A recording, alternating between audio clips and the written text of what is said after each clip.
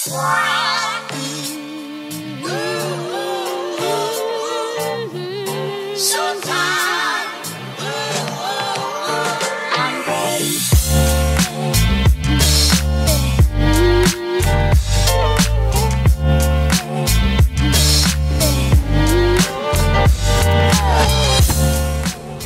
привет, друзья! У нас сегодня отличный видеообзор автомобиля Форд Транзит с бортовой платформой в исполнении тир для международных перевозок и надкабинным спальным местом. Поехали!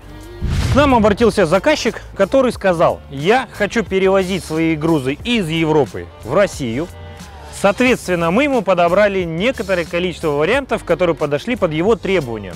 А требования были таковы: надкабинный спальник, шнуровка тента в исполнении тир, международная такая классификация, и односкатная задняя шиновка. Это было необходимо для того, чтобы клиент не платил лишних денег за двухскатную заднюю шиновку, которую, например, в Беларуси дополнительно оплачивает деньги за пользование дорогами общего пользования, если у автомобиля сзади 4 колеса. Наш клиент попросил подготовить аж 5 автомобилей под эти цели. Мы начали для него перебирать все возможные варианты. Вариант номер 1, марка, наша самая любимая, это Форд. Но по состоянию на осень 2018 года нам удалось найти только одно единственное шасси, которое мы смогли ему застроить. Соответственно, 4 остальные мы построили на базе Peugeot Boxer. Абсолютно с таким же функционалом. То есть кабина, надкабинный спальник, тент, односкатная задняя шиновка. Базовое шасси марки Ford вам уже давным-давно хорошо знакомо. Мы очень много застраиваем автомобилей на этом шасси. У нас Форд Транзит 350 с приставкой E. Экстрафит, самая длинная колесная база, которая позволяет нам установить сюда надстройку с большими габаритными размерами. Об этом попросил нас клиент. Длина 4,5 метра, ширина 2,20, высота аж 2 метра 35 сантиметров. Это максимальные габариты, которые можно сюда установить, которые позволят получить вам максимально большой объем, чтобы вы грузили свои товары. При этом у нас по традиции задний привод и не по традиции, а односкатная задняя шиновочка. Очень важный момент. Если перемножить наши габариты, то у нас получается аж 23 с хвостиком куба по внешним размерам. Это очень и очень хорошие внушительные показатели. Наша бортовая платформа, изготовленная на заводе в городе Рязань, с алюминиевыми откидными бортами высотой 400 мм. По вашей просьбе здесь может быть и 600, и 800, если это вам надо. Наша тентованная конструкция. В данном случае люди попросили изготовить клапан. Ну, может быть, у них такие требования, пожелания, соответственно, мы людей услышали. Здесь мы можем изготовить также и евроворота, которые гораздо более удобно открываются и закрываются. Шнуровка и тентовка, которая должна быть в исполнении тир, представляет из себя вот такую конструкцию. То есть это не классический тент. Сначала идет одна сторона, закидывается вот это, потом закрываем эту часть и только после этого шнуруем. Это первый нюанс. Второй нюанс — это шаг этих колес не должен превышать 25 сантиметров. Имейте это в виду. То есть если вы поедете на Европу, обязательно об этом сообщите, потому что из-за вот таких нюансов у вас могут быть проблемы, вас могут просто-напросто не впустить. Когда изготавливался этот тент на нашем заводе, то этот момент до конца не проговорили с конструкторским отделом, и они изготовили обычный тент. Мы в итоге этот тент уже потом переделывали, чтобы он соответствовал всем нормам, вот с такими карманами и с хлястиками. То есть вот так все это фиксируется и в этом месте располагается. Вот, соответственно, это такая наша конструкция. Расчехляется элементарно, просто и быстро.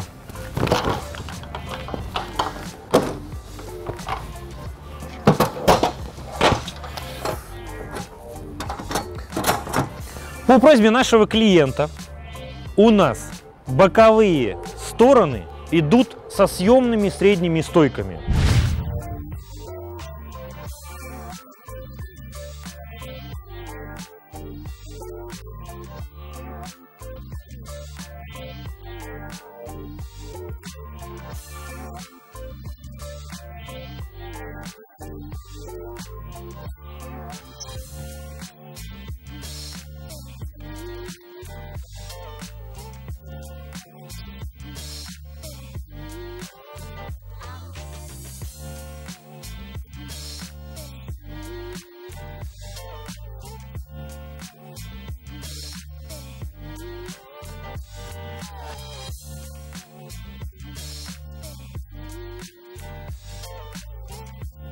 По настройке все более-менее понятно. А еще наш заказчик попросил определенную комплектацию базового шасси. Соответственно, у нас в кабине помимо богатой базовой комплектации, которая включает в себя и предпусковой подогреватель выбаста, и электропакет, зеркала с обогревом, кучу разных подстаканников, опций электростеклоподъемников, центральных замков, мы установили. Здесь у нас получилось клиенту собрать автомобиль со штатным кондиционером, а вот на базе Peugeot штатного кондиционера не было. Соответственно, мы его установили в штатные места. И в подарок нашему клиенту мы положили коврики и магнитолу. Ну любим мы дарить подарки. Обращайтесь к нам. Под капотом у нас ничего не меняется. Турбированный дизельный двигатель объемом 2,2 литра, мощностью 155 лошадиных сил в паре с механической 6-ступенчатой коробкой переключения передач автомата. Здесь, к сожалению, не предусмотрено. Изюминкой нашего автомобиля является накрышный бокс-спальник нижегородского производства. Очень давно я ждал этого момента, когда у нас появится такой автомобиль, и мы сможем вам об этом рассказать. Очень много наших заказчиков покупают такие автомобили, и мы достаточно часто получаем от них запросы на какое-то такое исполнение с спальным местом, потому что многие ездят на межгород по стране, до Урала, туда, в Челябинск, очень далеко ездят. Поэтому у нас появилась возможность вам подробно это дело рассказать и показать. Надкабинный спальник с обтекаемыми плавными линиями, при этом еще немного, но выполняет функцию аэродинамического обтекателя. Один конструктивный нюанс, о котором мы хотели вам сразу сказать. Конструкция тентов и промтоварных фургонов имеет стенку переднюю, прямую, ровную, правильной формы, без вопросов. Соответственно, спальник встает без потери внутреннего пространства самого фургона. А вот у рефрижераторов с выступающим конденсорным блоком над кабиной на передней стенке мы можем вам установить сюда спальник. Мы вам предлагаем сделать здесь ступеньку. Она может быть открытого типа, она может быть закрытого стенка, когда ступенька есть, но боковая панель целиковая. Тем самым сохраняется красота и баланс. И поставить сюда надкабинный спальник. Имейте это в виду. Не узнаете штуку? Такая есть только на BMW и на Форде. Это передатчик системы ГЛОНАСС. Он изначально был размещен на крыше в самом центре. Но так как мы туда установили спальник, эту штукенцию демонтировали. И теперь мы ищем место, куда этот плавничок поставить. Потому что просто выбросить его нельзя. Система ГЛОНАСС постоянно ругается и верещит, что там не работает, не работает, не работает. Поэтому эту штуку мы будем куда-то аккуратно переносить. Наш надкабинный спальник сделан из пластика. Он достаточно легкий, и его без проблем поднимает 2 человека. Его вес примерно где-то 30-40 килограмм, не более. Опускай. У нас есть уникальная возможность, пока спальник не установлен, посмотреть его крупным планом. Вы видите, что предполагается 2 окна, которые могут быть использованы для доступа свежего воздуха с левой стороны, с правой стороны. Он выполнен в виде цельной капсулы, а с задней части вы видите, что приклепана специальная вставка. Она как раз таки и добавляет нам плавности, отводя встречный поток воздуха как раз за нашу конструкцию. Если, например, вам не нужна высота фургона 2,35, то можно не делать вот эту вставочку, красотулечку, и тем самым у вас край спальника будет вровень, если высота вашей будки будет стандартная. Стандартная высота у Фордов 2,20. То есть либо 2,20 без вот этой вставки, либо 2,35 максимальная высота вот с этой вставочкой. На задней панели еще выполнено специальное отверстие, которое также позволяет вам отводить воздух. Супер система вентиляции в этом спальнике. Такой нет ни у кого. Только у Майкла Джексона и в этих спальниках. Самое время отправиться внутрь. Прошу.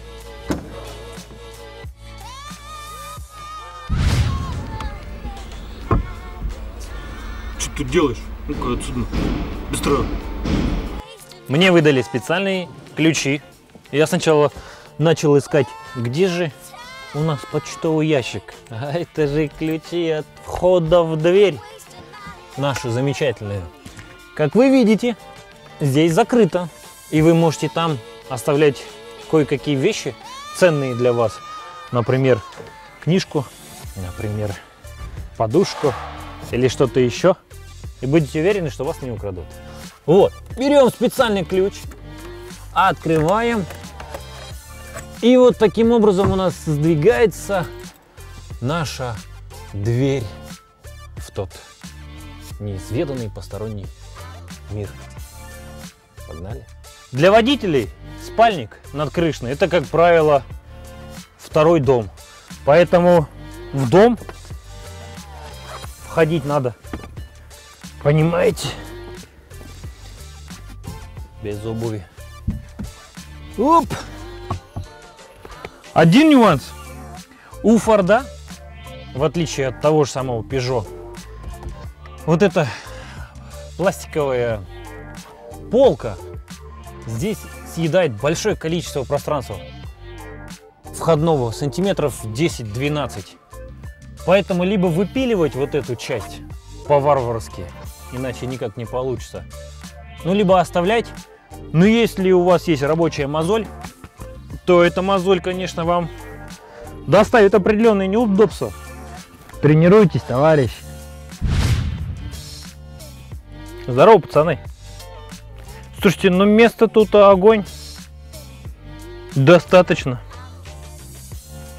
Спальник сделан добротно, обшит приятным материалом. Смотрите, какой блатной пол, стены, карманы. Смотрите-ка, вентиляция, тут все дела.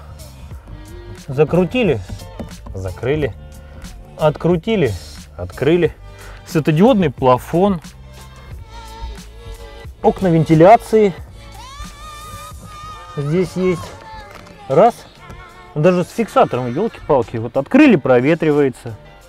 Это на проветривание. Но у нас комплектация с вами блатная. Видите вот эту решеточку? Это подача теплого воздуха. Наши бокс-спальники идут в комплектации с отопителем, полномарчиком, 2-киловаттником. В этом объеме вам его более чем достаточно. Вы не замерзнете. И при этом автомобиль не будет работать на холостых оборотах и тратить соляру. У планара расход топлива очень и очень небольшой. Вот. Раз, открыли, закрыли. И таким вот незамысловатым фиксатором спальничек наш превращается. Слушайте, ну отлично. На самом деле за свои деньги примерно 110 тысяч стоит спальник с установкой в таком исполнении, с планаром. Единственное, что не входит в эту стоимость внесение изменений в ПТС, потому что по нашему замечательному российскому требованиям и законодательству любое доп. Оборудование должно быть вписано. Накрышный бокс-спальник относится к такому доп. Оборудованию, и поэтому вписывайте его в ПТС обязательно. Каков регламент процедуры, я расскажу вам в конце видео. А еще хочу обратить ваше внимание, что такое вентиляционное окошко есть не только с этой стороны, с левой водительской, но и с правой. При этом ширина здесь достаточно, чтобы вы так спали, так, если вам что-то снится, кошмары какие-то, вот так вы все делаете. Вот так, побежал, куда ты бежишь, а потом ладно, заснул. Мой рост 185 сантиметров. Располагаясь здесь, я размещаюсь во всю длину, плюс еще есть запас. Примерно там по 5 сантиметров и там, и здесь. Короче, огонь. Спальник супер. Неплохая альтернатива закабинному спальнику, который мы обозревали с вами в обзоре Газели. Я думаю, что многие люди заинтересуются таким вариантом. Тут, в принципе, даже вот можно и вот так сесть, посидеть. Вдвоем нардишек перекинуть, там, картишки, чайку, все, сюда журнальчик вставить, сюда печеньки. Был бы третий карман, вообще можно было вафли вставить. А так придется журнальчиками и печеньками довольствоваться. Вот так, товарищи. Зацените, пацаны, какая полезная штукенция тут есть. Опа. Для зарядки разъем. Все продумали. Так, хоп, вставили. Телефончик включили, там контакт, что-то там, Инстаграм, Одноклассники. Фейсбук. Пасьянс пораскидывать. Фильмец посмотреть какой-нибудь тоже надо. Да. Продуманская конструкция. Это я к этому. Шланг подачи теплого воздуха в наше спальное место располагается в этом углу кабины. Пульт управления, чтобы было удобно до него дотянуться, в этом углу кабины. А сам планар находится у нас в этом месте хранения безграничным. Куча всего. Вот он здесь, в этом месте.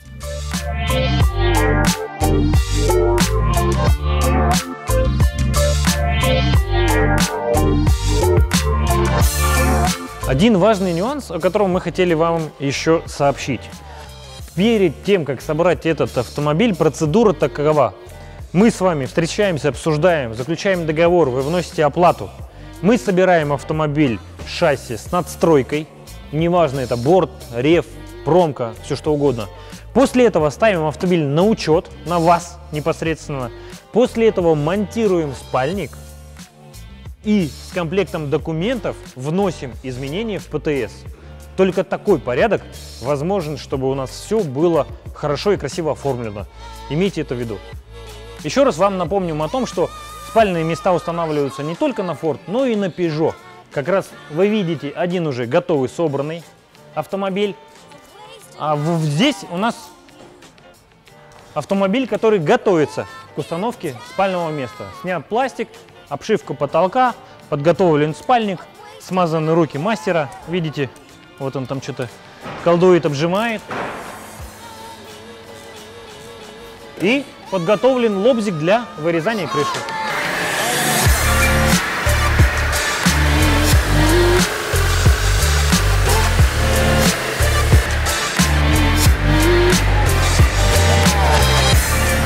Итак, самое время подводить итоги.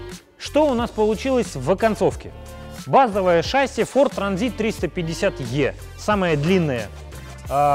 Односкатная задняя шиновка, базовая комплектация стандартная, плюс штатный кондиционер, от нас подарок коврики и магнитола. Рязанская надстройка тентованная, которая была нами доработана для перевозки международных, чтобы соответствовать нормативам ТИР. 23 куба по наружным габаритам примерно сюда помещается, по палетам это 8 евро палет. Дополнительно сюда был установлен надкабинный спальник, у которого внутри огромное классное спальное место, отопитель, освещение, пару прикольных карманов для вафель и книжки. Все это хозяйство для нашего клиента обошлось по состоянию на осень 2018 года в сумму в 2 150 000 рублей. На шасси у нас гарантия 2 года без ограничения по пробегу. Сервисов много. Бегать машины планируется по Республике Беларусь, ну и там плюс-минус 1000 километров от нее. Друзья, нам очень важна ваша обратная связь, поэтому не стесняйтесь, пишите комментарии, ставьте лайки, подписывайтесь на наш канал. Ваши замечания, пожелания звоните, обсуждаем, проговариваем, потому что мы делаем это для вас, в ваших интересах. Мы стараемся найти ту золотую середину всегда, которая будет дешево стоить, классно выглядеть и очень хорошо работать. До новых встреч! С вами был Кирилл Сухин. А в ноябре у нас еще много интересного. Пока!